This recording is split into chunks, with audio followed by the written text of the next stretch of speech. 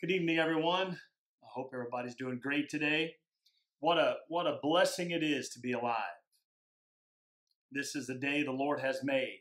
I don't know about you, but I'm rejoicing in it, and I'm thankful. God is so good to us. He watches over us, cares for us, protects us, leads us, guides us, directs us.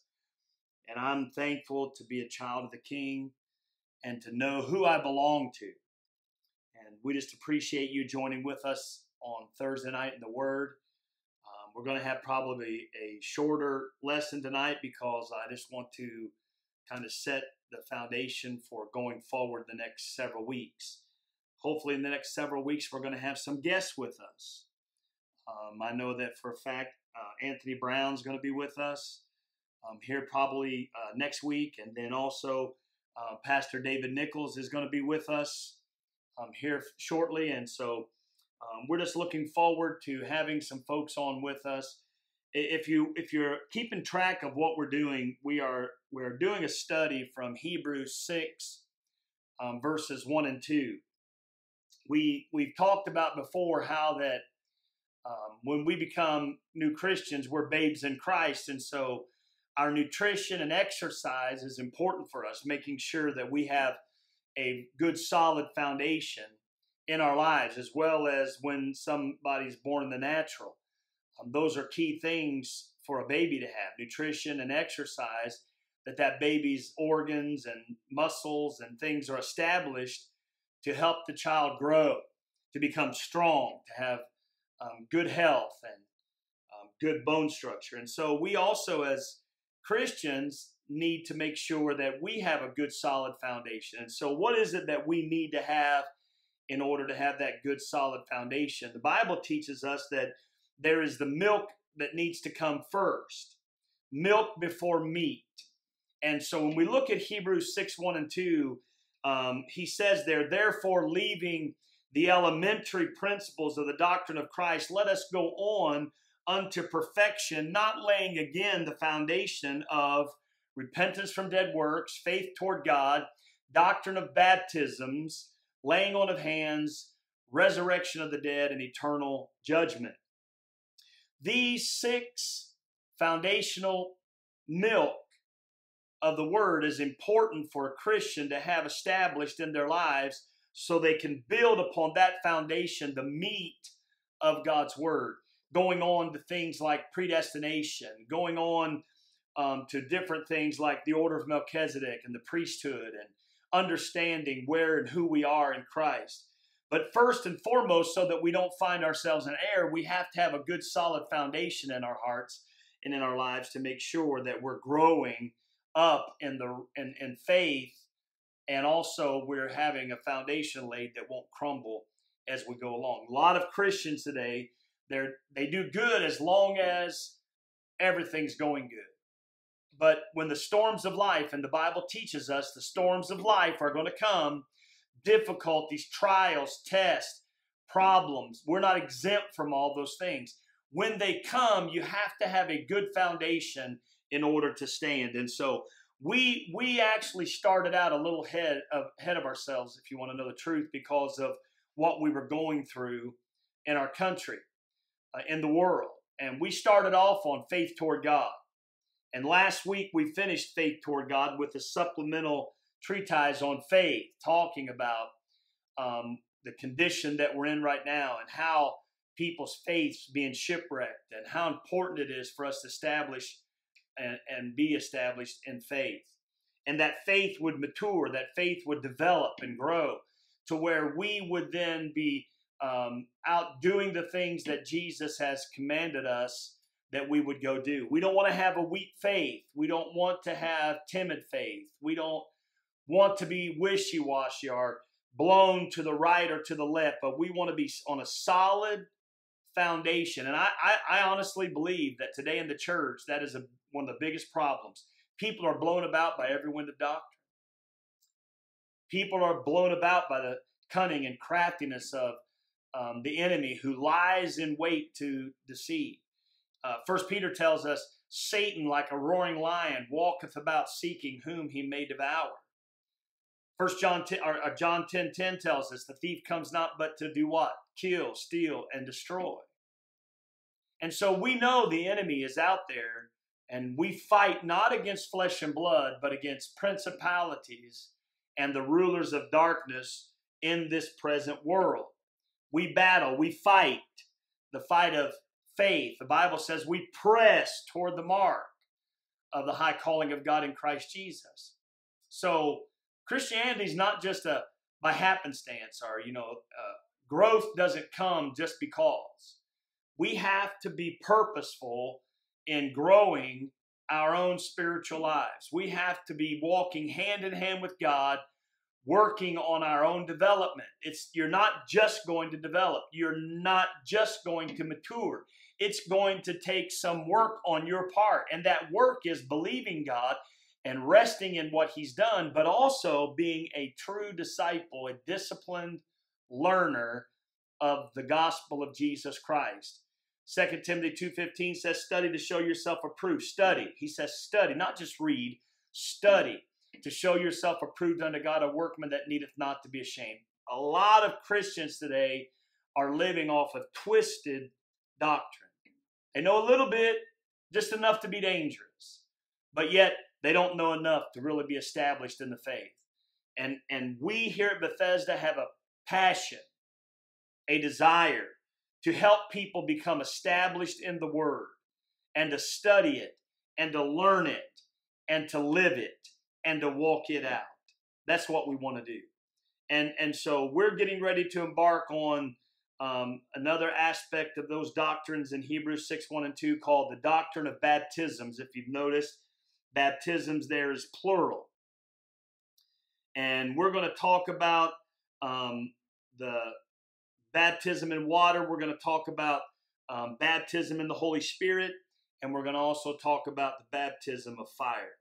And we hope that you stay with us and join us for these ongoing studies. But tonight, I just want to kind of lay a little foundation of the doctrine of baptisms.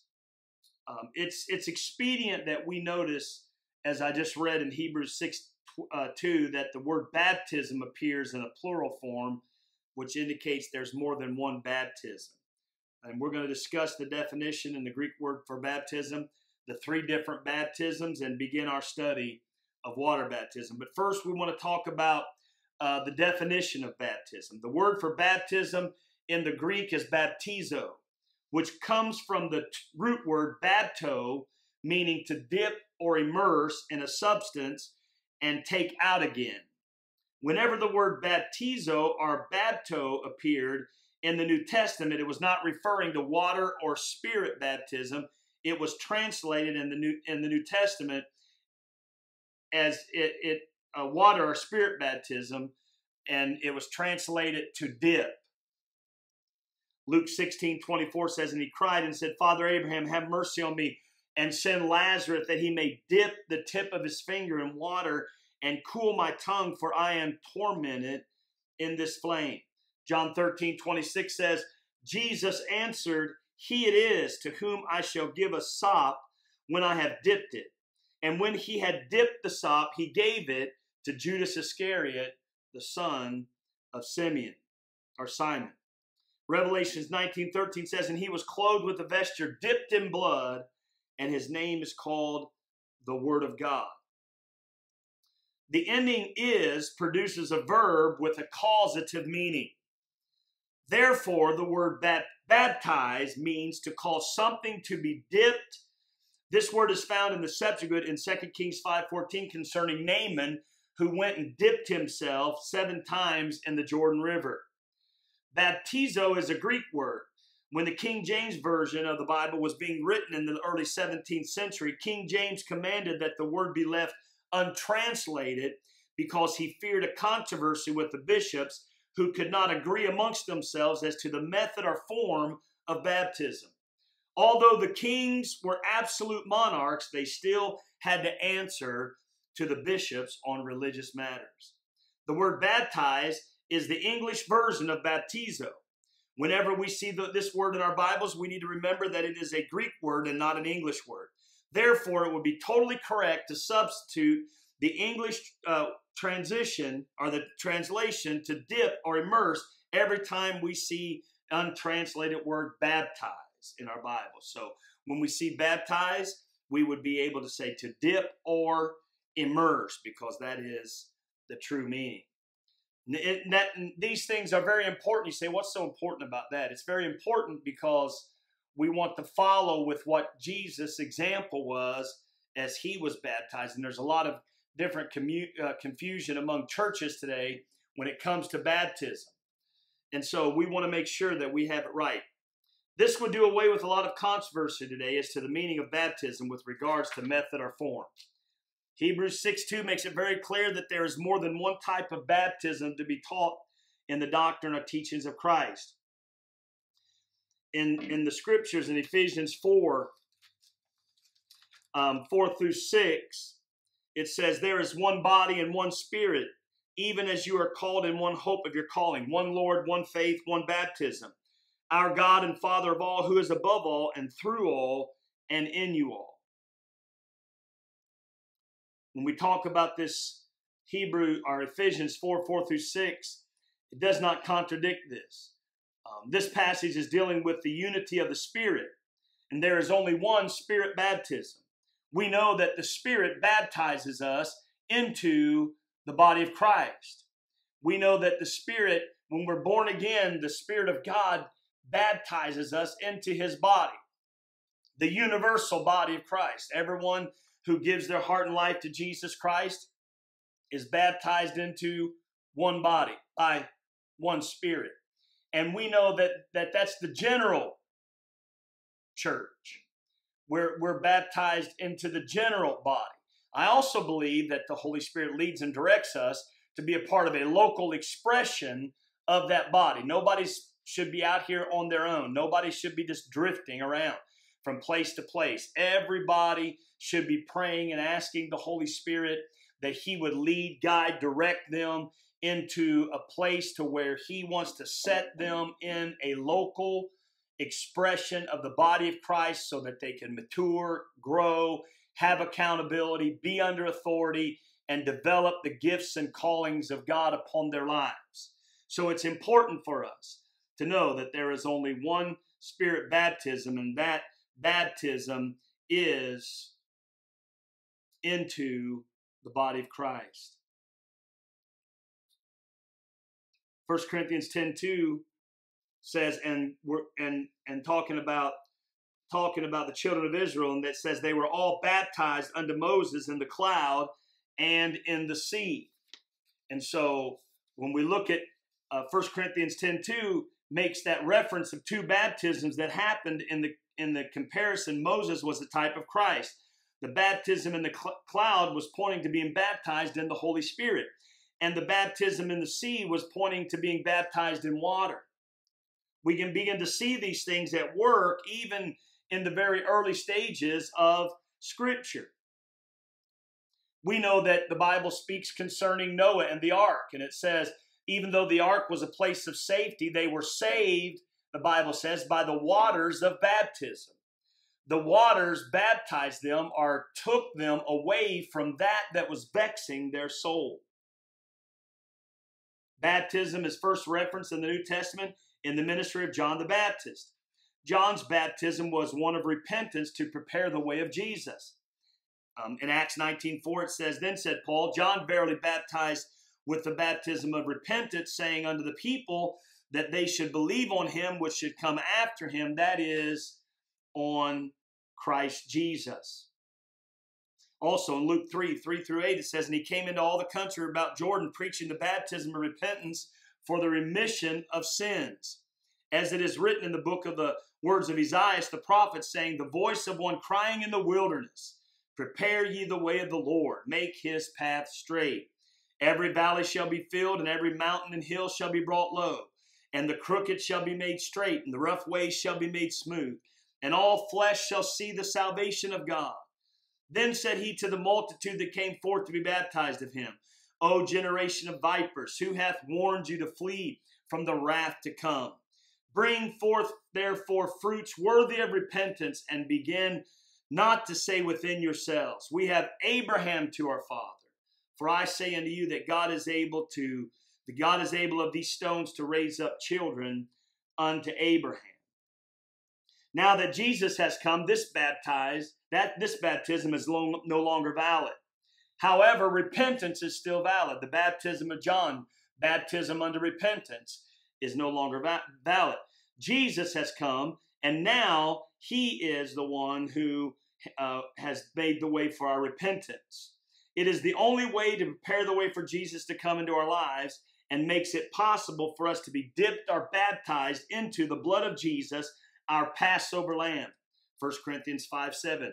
Purge out, therefore, the old leaven, that you may be a new lump, as you are unleavened. For even Christ our Passover is sacrificed for us. So here we are, we're baptized into Jesus Christ, and the blood of Jesus Christ has cleansed us from all our sins. That blood of the sacrificial lamb is still paying the price for our sin today.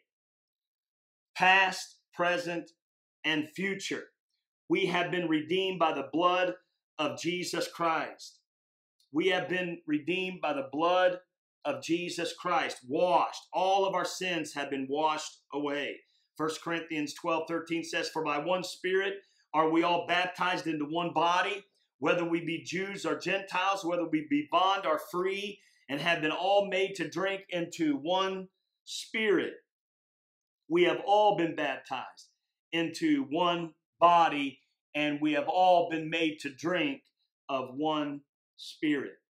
When we read John 5:7 and 8, and we read those scriptures, and we can see in 1 John 5, 6 through 8, it says, This is he that came by water and blood, even Jesus Christ, not by water only, but by water and blood. And it is the Spirit that beareth witness, because the Spirit is truth. For there are three that bear record in heaven, the Father, the Word, and the Holy Ghost. And these three are one. And there are three that bear witness in earth, the Spirit, and the water, and the blood. And these three agree in one.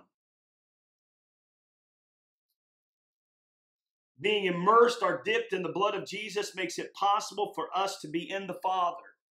Makes it possible for us to be in the Father. Jesus said, I am the way, truth, and life.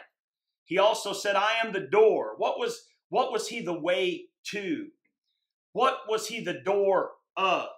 A lot of times we want to say, well, it's the kingdom. Well, yes, it is absolutely that we are part of the kingdom. But the way that he was making for us, and the door that he was being for us to walk through, was that we could be then baptized or translated into a life with the Father. That is our desire, is to be with the Father. Jesus Christ made all of those things possible. We have been baptized into the death, burial, and resurrection of Jesus, and being baptized in the Spirit places us in the Holy Spirit. The water is the environment that we're baptized into. That environment we're baptized into is the Son and the Word. And the baptizer, when we're baptized in the water, is the Father. When we talk about the Spirit, the environment that we're baptized into is the Spirit, and the baptizer is the Son. Remember, above the heaven and earth line, the Father, there's three that agree: the Father, the Word, the Son, Holy Spirit. On this earth, there's three that agree: the blood, the water, and the Spirit, which all three we have been baptized into. By the Spirit, into the Father. By the Father, into the Son and the Word. By the Spirit, into the Spirit, by the Son. And so we find ourselves with that life that has been baptized into the things of God. And we have been consumed, or we are being consumed by that we dwell in. The Old Testament shadow can be seen in Israel's deliverance from Egypt to the promised land: blood, water, and Spirit. Each baptism is to be a total and transitional experience, because it involves the whole person and marks a passing out of one stage or realm of experience into another. We are moving from place to place to place. We are going higher and deeper with the things of God. Initially, we start out, the Holy Spirit draws us, the Holy Spirit regenerates us, and the Holy Spirit baptizes us with the blood of Jesus Christ into the Father. Then we move from that, because until you have repented of your sins and been washed in the blood of Jesus Christ, water baptism does you absolutely no good.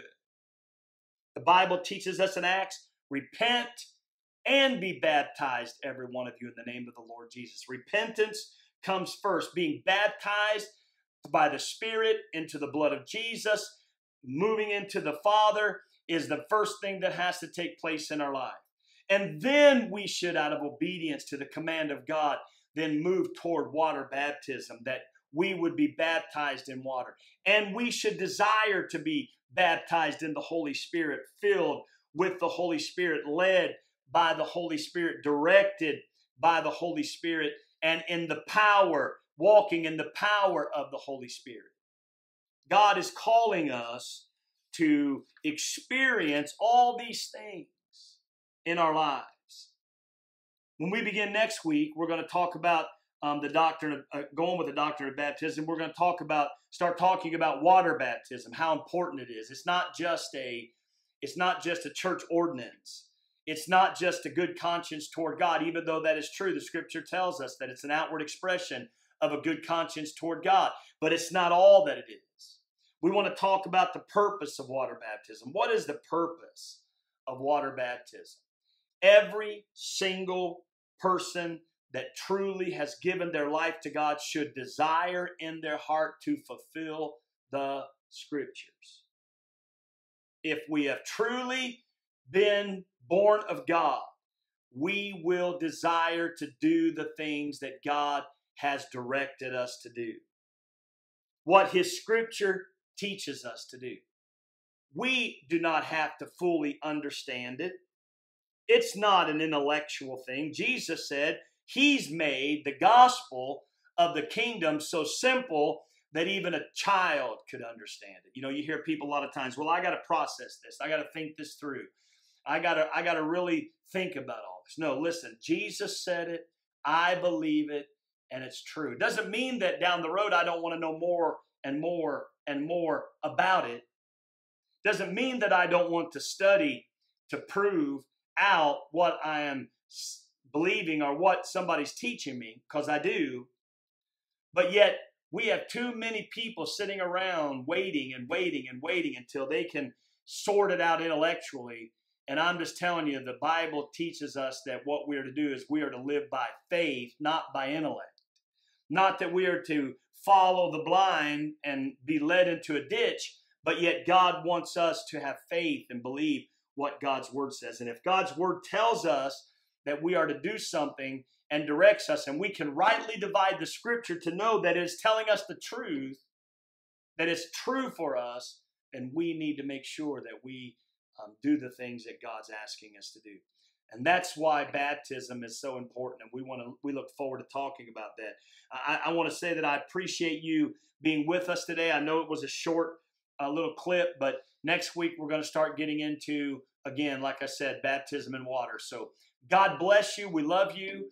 I pray the Holy Spirit touch your heart, touch your life, draw those that do not know you, send conviction, Holy Spirit, upon lives. Draw them in, I pray.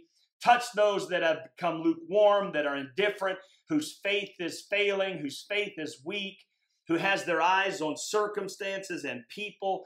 And God, let them be lifted up so that they can see the truth of your word. Let them be sanctified by your word. Your word is truth. Let them be purified.